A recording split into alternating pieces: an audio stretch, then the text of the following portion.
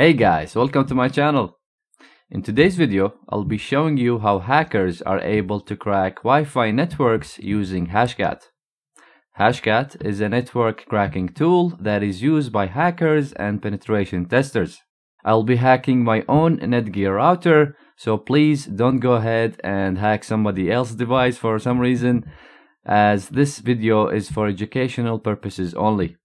Before we move on into the video, I would like to say thank you for your support, and please hit the like button below and subscribe to the channel for more content like this.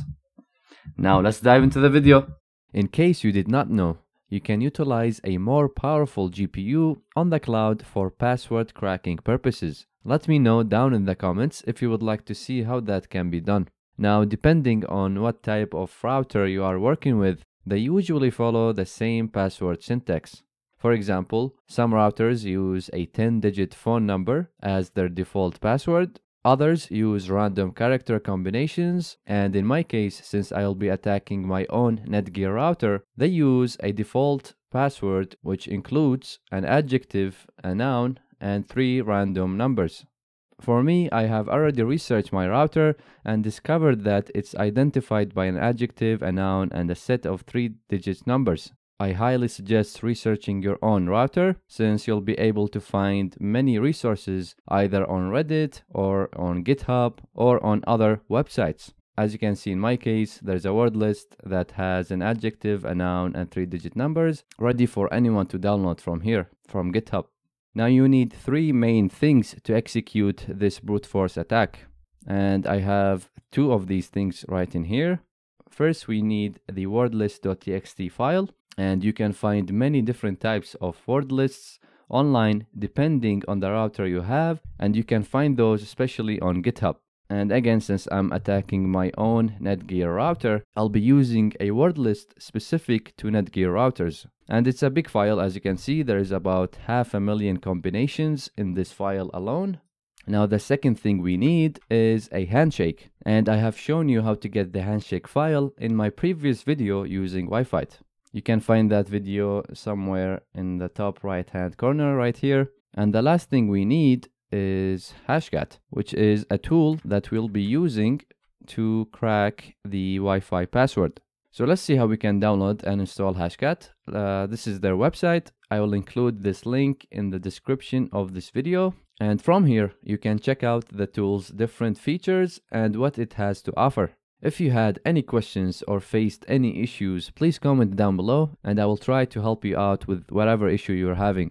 Or you can use Hashcat's form to ask your questions here as well. Now let's go back to the main page and make sure you download your latest GPU drivers. As you can see here under the GPU driver requirements, in my case I have already updated my GPU drivers, so I am all good. I was using the AMD Adrenaline edition. So after you update your GPU drivers, all we have to do is to download the Hashcat binaries, and we have those right in here. I will click on download, and it's a zip file, as you can see, .7z. That means it's a zip file, and I will save it in my downloads folder. So I'll click on save, and we have it right in here, downloaded and ready. Now let's extract this zip file. So I'll right click it. In my case, I'm using Windows 11, so I'll do show more options. I will then click on 7-zip and extract it in here. And awesome, now we have the extracted folder called Hashcat with the version number. Now the last thing we need to do here is to convert our handshake file, which is this one, and we need to convert it to a modern Hashcat compatible file, so Hashcat will be able to read it. And we can do that simply from the Hashcat website. So let's go back in here, and I will click on the converter tab in here, hit on choose file, and I will select my handshake file, which in my case is called handshake.netgear.cap. Click on open, and again I have got the .cap file from the Wi-Fi tool, which I have discussed in the previous video. So once that's done, I will hit on convert, and awesome, the conversion was successful. I will click on download, and as you can see, this is now our new converted handshake file. Let's rename this to handshake to make it findable and easier to read. And let's click on save. And now we have the new handshake file that Hashcat will be able to read. And finally, let's move the wordlist.txt file and the new handshake file to the Hashcat folder. So again, this is our new handshake file, and this is my word list. So I will select both and I'll simply drag them to the Hashcat folder. And that's it. We are now ready to run Hashcat.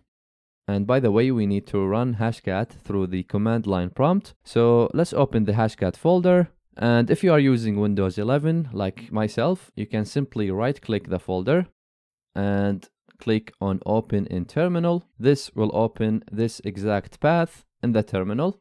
And if you are using Windows 10, you can simply copy the folder path and you can find it right in here. So I'll copy this one and then let's search for CMD. This is the command prompt app. I will run this as administrator, and in here I'll do cd followed by the path. And to paste anything in the command line prompt, you can simply do right click on the mouse just like that, and I will hit enter.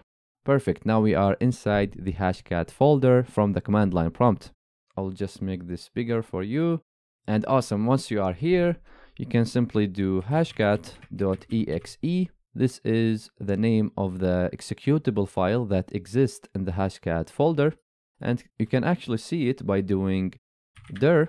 This will list all the files that are inside the Hashcat folder. And here is the file hashcat.exe. So let me clear this and I will do hashcat.exe followed by dash uppercase I. Hit enter. Now this will show us the available devices that we can use with Hashcat. These devices will be used to brute force the password for us. In my case, I have one device available. It's a GPU device and it's device number 1. So make sure to use the correct device number depending on what type of device you want to use. Once you have identified the device we want to use, let's do hashcat.exe once again, followed by -d to specify the device number that I want to use, and my GPU has number 1, so I'll do number 1 in here. Next I will do -m 22,000, then I'll do -w number 3, then -- status, and then -a6. Next I will give it the handshake file, and if you remember we named it handshake, so let me write handshake. And to autocomplete the file name for us, I will just hit the tab button on my keyboard. And as you can see, it autocompleted the extension. Next, let's give it the word list file that we want to use. In my case, it's called wordlist.txt.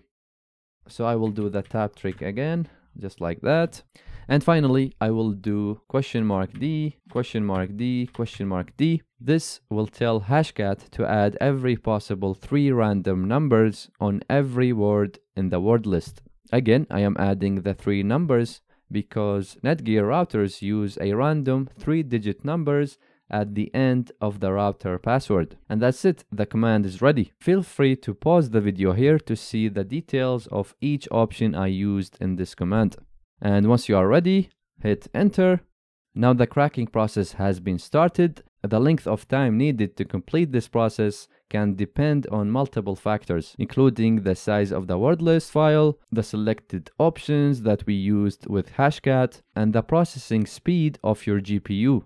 Now the time frame can span from few minutes to several weeks, depending on these variables. And you can always hit the S on your keyboard to check the status of this process, P to pause it, B to skip the current attack and go to the next attack, C is to create a restore point, and F to finish this process, and Q to quit the whole process. Now this should take a couple of minutes, so I will speed up the recording and I will pause it as soon as Hashcat discovers the password.